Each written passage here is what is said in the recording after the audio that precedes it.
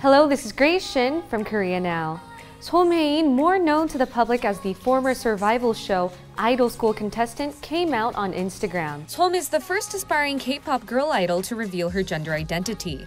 She first appeared in the public eye by entering Mnet's Idol School. Som attracted great popularity for her cute appearance, but dropped out after one episode was aired due to health issues. She is now back in the center of publicity for her coming out. On July 31st, Som uploaded a post on her Instagram reading, "I'm bisexual and I have a girlfriend." She then uploaded pictures of her alleged partner. Amid the public's constant questioning of whether she was meeting a girl, Som revealed on August 12th that her mysterious partner was in fact a girl. She wrote on her Instagram story, "Yes, I'm coming out. I am in a homosexual relationship.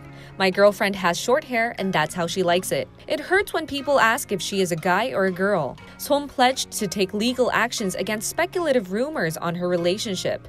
She went further to express that gender identity is solely based on an individual's choice.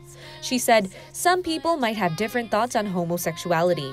Some can hate it, and that's okay. That is your own value, and I'm not asking for you to understand or like it." As of today, Som uploaded a long post on her Instagram expressing how she did not know her coming out would be this big of an issue. She quoted, "I was just confident. There's nothing I want." Regardless, this former music program contestant is continuously hitting Korean media headlines. However, the public's reaction to Som's bisexuality was totally different from 20 years ago. In the year 2000, Hong Seok-chun was the first Korean celebrity to come out. Not only had he been bombarded with negative comments on the internet, but also had to put all stops on his broadcast career. He eventually came back to the screens amid the public's discern against homosexuality. Yet in 2019, the Korean society's perspective towards homosexuality has been changing.